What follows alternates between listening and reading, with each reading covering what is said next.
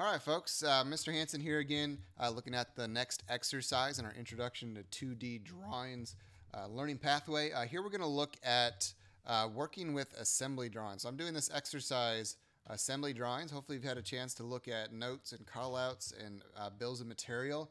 These are all ways of creating kind of a high-level view of your design. So we already looked at using the drawings tool in Onshape to create the blueprints with those details of each individual part. What we're going to look at today is how to get an overview of your part, which will help you, take your designs into the workshop, into a manufacturing setting, into some kind of post-production to actually build the physical thing that you want to. So I got this public document open, courtesy of Onshape, and this is the completed universal joint. We've worked on like some of these parts and doing some of the assembly for this, so it should be sort of familiar. This final version has like some screws inserted to it, and it's got a bunch of fasten mates for those, as well as the revolute joints we played around. So you're welcome to see if you can figure out how the motion works for this object. But what we're interested in today is what's called a bill of materials, and that is just kind of like the ingredients list for the recipe that is your blueprints. And so this little button on the right hand side of the screen, that's the bill of materials. And it's just that. It's a list of all the different parts that are in your design. It also defaults, it includes quantity counts.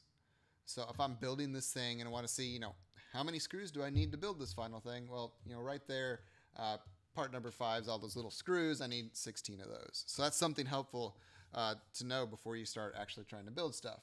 There's part number information. There's, if you have description information worked up. I'm going to go here to add column, and I'm going to select name, and that'll add a name for each of these parts. And let me go ahead and move that closer to the left side of this bill of materials, just where it's a little more informative. And so the name for each part is going to come directly from the part studio where that part was created. So you notice, like, this is the part studio for that little center cube and the bushing and axle. Right there, there's each of those parts. The person who created this has gone through and named those parts. And you can always right-click a part and rename them to something different. So it's a good idea as you're going through and building your design in a single part studio and multiple part studios to name your parts as you create them. Give them a meaningful name as you do that. That'll make creating this bill of materials so much easier. Now, this is not a drawing. This is in the assembly. So the bill of materials is pulling its information from the actual assembly. But there are some nifty little tools that actually include this in your drawing. So I'm going to create a new drawing. I'm going to select that first option here using the ANSI format. And it's going to pop up with the insert information. What we're actually going to insert here is not the individual parts. So this is going to be a high-level assembly view of our drawing. Something you might use in conjunction with those detailed part-specific views. But this is here to give us kind of a high-level view of the parts that are involved in our assembly. I'm actually going to go over here in my insert menu to assemblies, and I want to insert this entire universal joint assembly. Let me go ahead and let's see, change a few of these. I'm going to make it a little bit bigger. That's a little bit too small, so I'm going to make the scale 1 to 2. And I'm not going to use a front view. For this overview with the bill of materials, I want that 3D view. The 3D view that we've looked at so far is called an isometric view. So I'm going to choose isometric. I'm going to stick that into my design.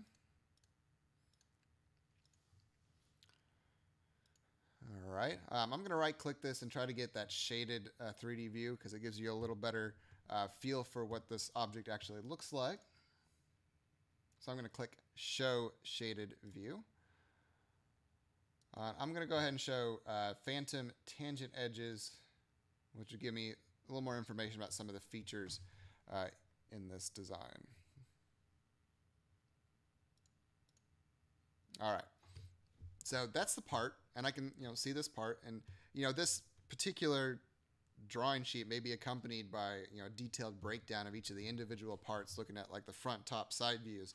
But for the purposes of the bill of materials, we want kind of a high level view of this. So to insert the bill of materials up at the toolbar,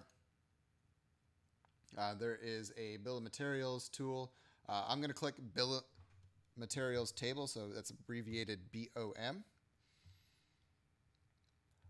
And it'll let you snap this to a particular corner. Typically, like these tables with information about our designs are all the way over at a corner to leave information for the designs itself. So I'm going to use the top right corner. There we go. And it's going to pull the information from our assembly and populate this list. Now, it's obviously like overlapping my parts, so I'm going to click and drag to resize this. To make it a little bit cleaner, easier to read.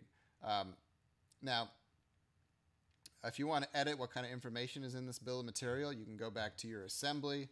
For example, maybe I don't need that description because in this case that's just the same as my name. So let me remove that description column. If I go back to my drawing, you'll notice that this little refresh button turns yellow up here. That'll let me update this with the new information, and that's gotten rid of the description column. So the nice thing about the drawings and assembly tools is they automatically update themselves when you change things in your previous design. All right, so there's a nice looking list of my parts, but if I'm not the person who built this thing, how do I know what parts are what? We're going to use something called callouts to actually use our bill of materials to identify the specific pieces used in this design.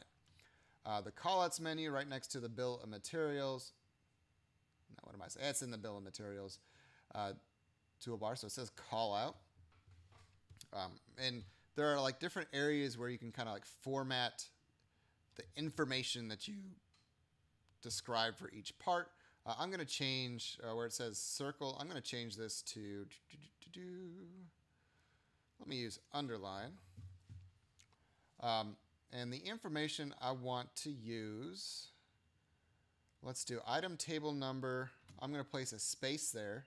I'm going to go up to these menus and I'm going to insert the name of the part. Let me go over to this right-hand little highlighted area, and I want to include the quantity count for that part. So I'm going to put an X for times for number. I'm going to go over to this table properties and get the quantity. And so you'll notice now when you mouse over a part, you'll have different little X's that pop up. These are good spots to create a call out. I'm going to click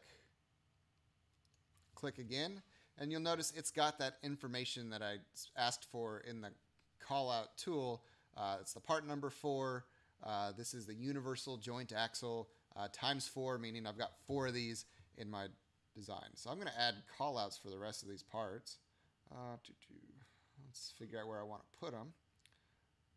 Let me do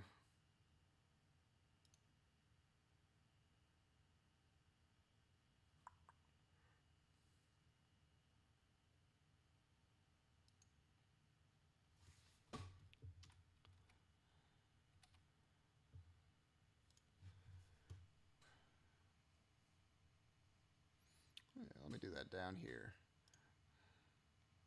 So I'm going to create a call out for the universal phalange. I've got the center block.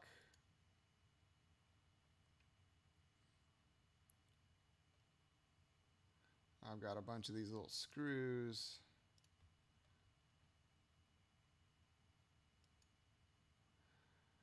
And just like with placing dimensions, kind of what we're trying to do is to display this information as cleanly and unconfusingly as possible. So the actual like parts you select, some of these arrows are crossing each other. That may make it kind of confusing about like what's being referred to in this design.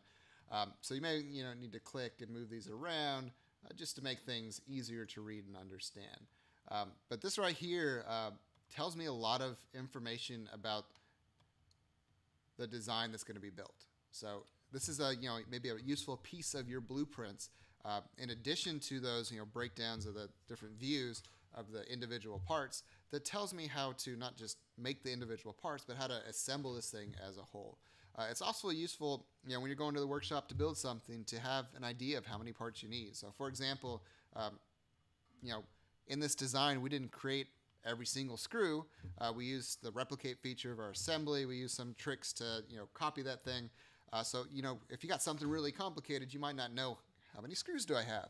Well, right here, the bill of materials table calculates that based on your assembly. So going to the workshop, I know I need to get 16 of these screws. So that's a good bit of information that's going to be useful for actually building stuff. So again, I'm probably going to ask you for some blueprints before you guys actually work on physical builds. And this may be something I ask you for, is a bill of materials and a view of your object indicating those materials. But again, it's a pretty easy thing to do. This took us 10 minutes. And it's very handy to have when you actually build your designs.